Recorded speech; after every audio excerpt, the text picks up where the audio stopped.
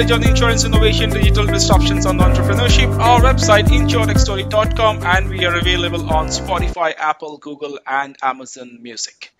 Today, we will discuss on the topic driving efficiency and customer satisfaction, the power of digitized claims. And for now, I'm delighted to welcome our guest, Troy Stewart, who is the President and Chief Operating Officer at Brush Claims. Stewart started at Brush Claims 12 years ago as a field adjuster, then shifted into a quality assurance review position where he rose to the ranks of Vice President of Daily Claims. Appointed as the Chief Operating Officer, President, and Partner in 2018, Stewart was essential in the development of Brush Claims' software suite, HubFire, which is planned to hit the market in late 2023. He also played a large role in the evolution of HiDAP claims handling program, which boasts a 68-hour cycle time. And all these are part of Brush Claims. In 2021, Stewart participated on behalf of Brush Claims in Cohort 7 of the prestigious Lloyd's Lab by Lloyd's of London. And overall, an excellent journey with notable achievements. Welcome on board, Troy. Thank you so much. Thank you for having me. I look forward to our conversation here on driving efficiency through customer satisfaction. Perfect. So my first question to you, Troy, is how has the digitization of claims process revolutionized the insurance industry in terms of efficiency and customer experience? And we all know claims is the single, moment of truth, right? And that's the critical aspect of the value chain. Your views, please. Yes, certainly. So the digital influence on the customer experience has been tremendous over the years, with the pandemic most certainly expediting implementations across the board. We've made huge strides across the space, particularly on the front end, underwriting, onboarding pieces of the claims or of the customer journey.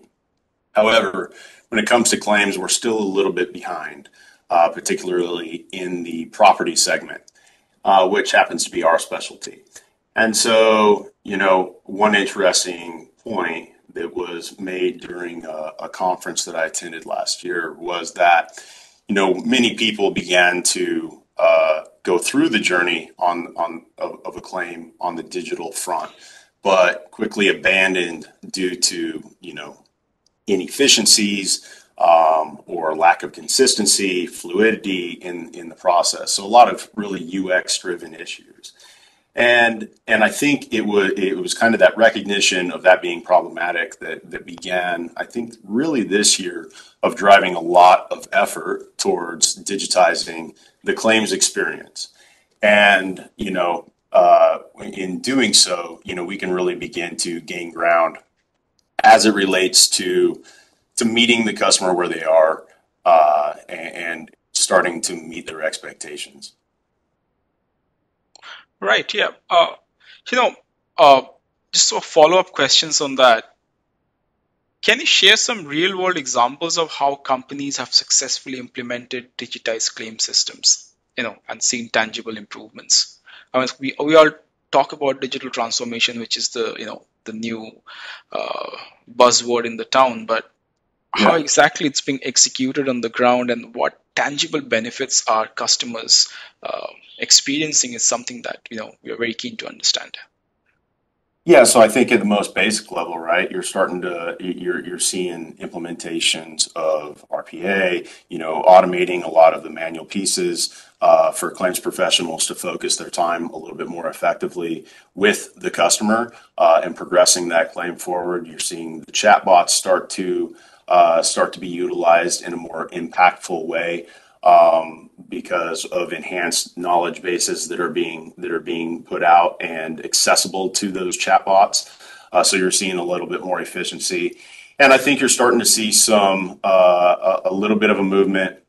Traditionally, claims is always a reactive piece, and that's innate to that type of a situation, right?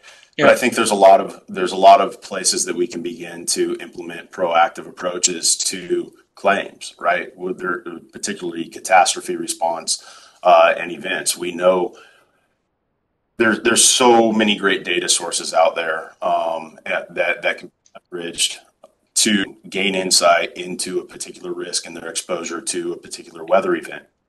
So there's no reason why proactive efforts can't be implemented rather than sitting around waiting for a policyholder to connect with their agent or insurance carrier. So do you see any challenges that, coming in the process, any foreseeable challenges or any challenges that you may have come across?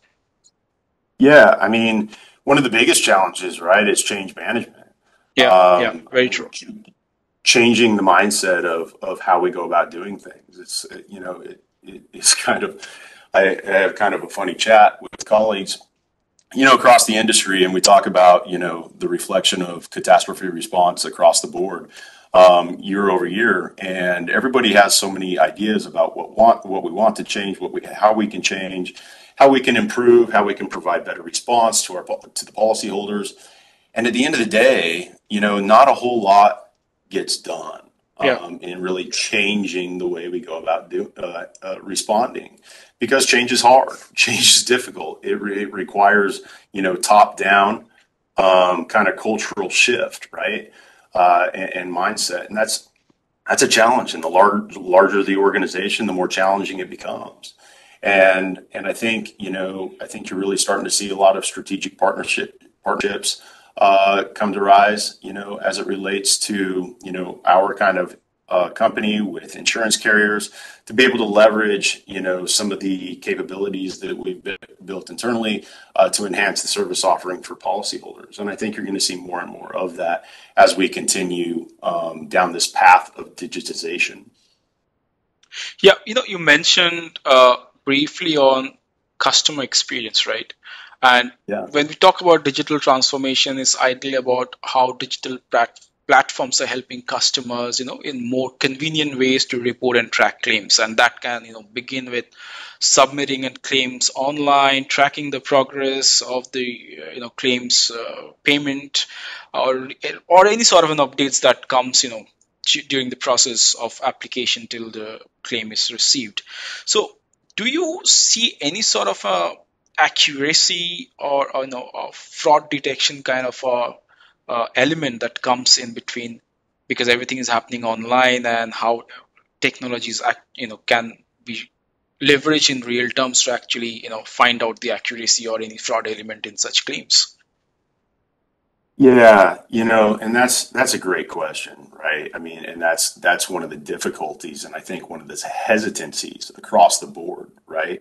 I mean, there's insurance is a highly regulatory industry, Yeah, and to make these drastic shifts to automate and straight through process and things like that, you do introduce a lot of ability for folks to bring fraud into the picture, and it's a real problem, and it's even worse with a lot of the deep fakes and that sort of thing being submitted for personal property inventory claims and that sort of and those sorts of claims instances. And as far as a solve for those deep fakes, I think it's gonna take the community really to be able to identify and streamline some resolution to identify those deep fakes, to identify those fraud opportunities. There's already a number of things, as it relates to photos that can be implemented that can raise flags, with the metadata and ensuring you have lat long enabled. But even then, there's still always going to be question around the legitimacy at times. And so I think, it kind of goes back. If something doesn't look right, smell right, you need to raise a flag. And I think that adage kind of continues to hold true as it relates to specifically identifying some of those areas. We can we hone in on like I said, the metadata elements and the lat long to legitimize the claim as it relates to the loss location, and ensuring that we have authentic imagery, at least that we're reviewing. Yeah, absolutely. I think it one of the major benefit, if it's done well, is having that loyalty with those policyholders who are actually claiming their right details, right? Yeah, So and I think, and I do think, with some of, I mean, most at the end of the day, most people just want to be taken care of, right? They're yeah, not looking yeah, to defraud their insurance company. You do have your select groups that will go those routes, but overall, particularly in if we're talking catastrophe response and such, overall, people just want to be put back whole as quickly as possible, and they want to yeah, know that somebody's there to guide them through the process. And I think utilizing some of those proactive tools and online offerings, and digital experiences can allow claims professionals to get to the finish line much more quickly and efficiently. yeah, absolutely.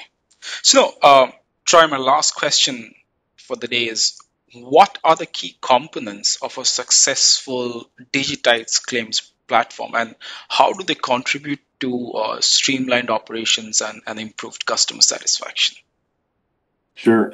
So it all starts with the employee use, right, and the overall workflows and processes.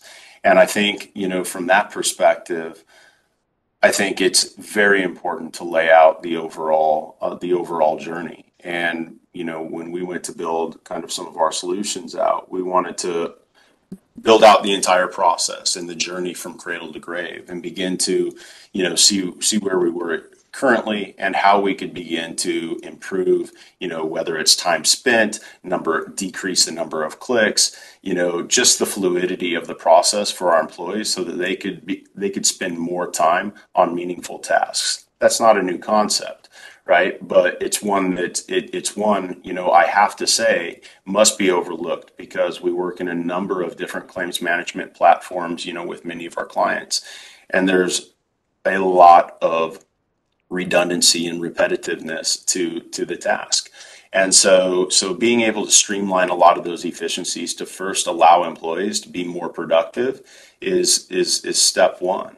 Step two is having, some of those outward digital experience tools that allow policyholders to participate in the claim, understand what is coming on, and it's all about expectation management, right? Yeah, CX is delivered and aligns well when a consumer is well informed.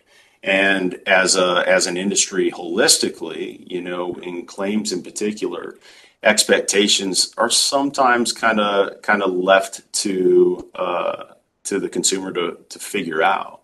And so as an industry, we've got to do a better job. Now, fortunately, there's a lot of tools and platforms that are coming to light that allow us to do that. And, we've built one in particular that allows a policyholder to participate in the claim, receive updates as the claim progresses automatically, and they know who to contact at any moment should the need arise through, true omni-channel support.